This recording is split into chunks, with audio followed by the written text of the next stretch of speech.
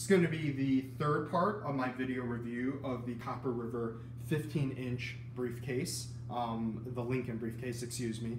This part of the video review is going to be my final conclusion, walking through the bag, talking about why I use it, why I chose it, and why I like this bag so much.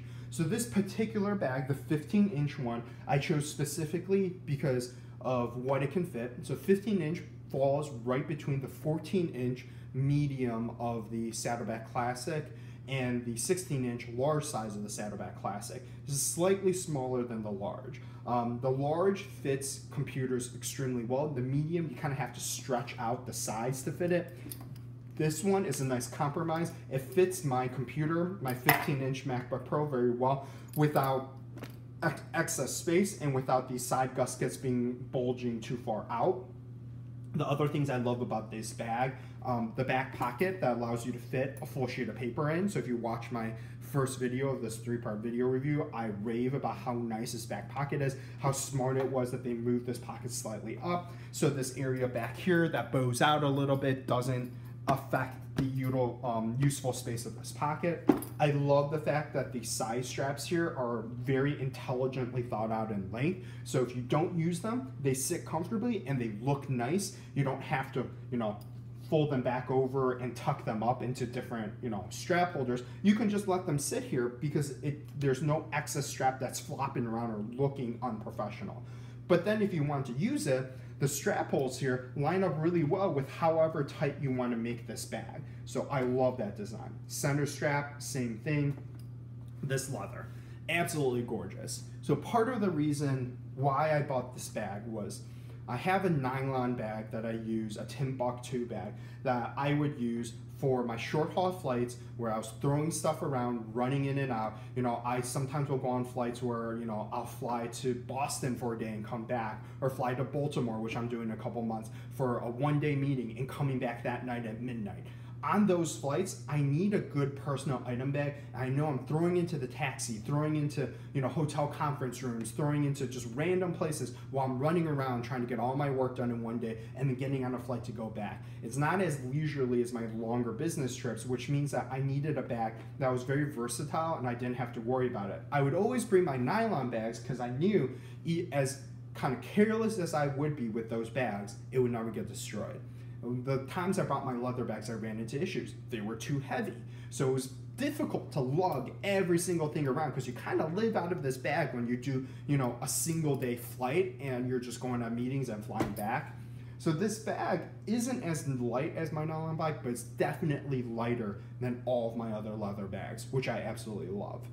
It has this back pocket that allows me to put in papers. It has two side pockets here that I can use for miscellaneous things that I need. It has a handle that's easy and comfortable to hold onto. It has a shoulder strap that's also easy and comfortable to use. And best of all, it has this absolutely gorgeous leather. So, even in my stressful day, as I'm going around and meeting with people, this leather grabs people's attention, especially the fact that you can kind of write with your fingers on this leather. People who aren't into leather see this bag and it's an automatic conversation piece. I'm meeting someone who I've never met before. I walk in the conference room with this bag.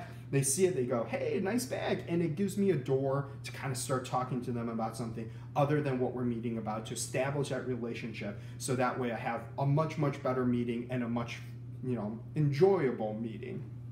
Other parts about this bag that I like the fact that this bag is completely made in the US. So this is essentially a small mom and pop shop. Copper River Bags is founded by a husband and wife team. The husband used to be a firefighter. It sounds like he did this in his off time, created a couple designs that people enjoyed, and they created a business out of it. They hire all of their own people in-house. They have employees that have worked with them for as long as the company's been around. This is all handmade at one spot where they're based out of in California. The leather comes from cows based in the US, and it's tanned at 3 separate tanneries, some in the US, some in Mexico, and some in Italy. They've gone through several tanneries based on my conversations with the owner of the company, which shows that their expectations are really high. They have a vendor that they like. If they mess up on the leather, they go to someone else.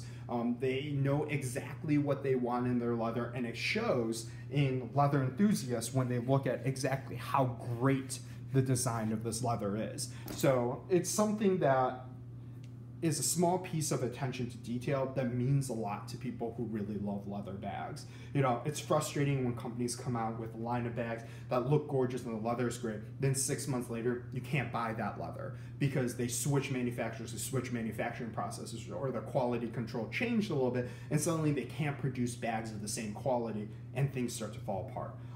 Great examples of this are like the Kendall and Hyde, when their whole company essentially went bankrupt when they had some issues sourcing leathers and getting orders out in time. This is a company that survived a long time with incredibly high quality leather. There's obviously something about it they're doing right. Another part I want to talk about this is in sending out that email, I got the opportunity to interact with one of the owners of the company.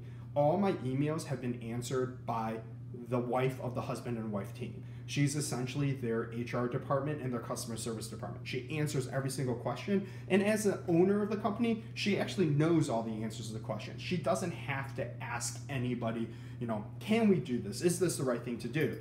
She tells me what she wants to do, and that's what happened. She tells me where they get their leather and why they had issues with sourcing the leather, and I know it's the absolute truth because I'm talking to the owner. That is actually very incredible in any business in the United States, that you shoot an email out to them and the person that responds to you is the owner of the company, not some, you know, customer service representative that they hired, that they give them a script to talk about. Everything that you get from them is from the owner, which I absolutely love. Another little touch I love about this bag is they're very proud of the fact that they're made in the US, and I think they should be. I mean, there aren't many leather bags, given the production cost of how much these bags cost to produce, that are made in the US, so they have a nice little American flag here to let you and everyone else know you have a bag that is made and produced in the United States. So something about this company they're doing right, and you're starting to see it in these tiny little details, right?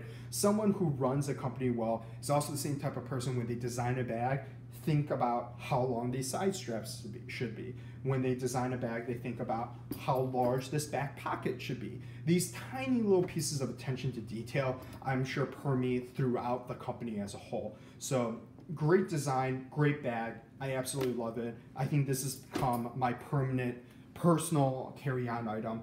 Not to mention, this bag is incredibly affordable. This bag is significantly cheaper than Saddleback and slightly more than the Texpo bag. It is currently about $286 online, which is about $60 to $70 more than the Texpo bag, depending on, you know, what time you're looking at it, and roughly, you know, a third to a quarter of the cost of the Saddleback, and frankly, a quality of the leather, if not on par, maybe even better than what Saddleback currently has. So definitely a buy in my book. This is a great company to work with, and hopefully everybody has as great of an experience with their bags as I do. This has been the third part of my video review of the Copper River Lincoln Classic Briefcase 15-inch.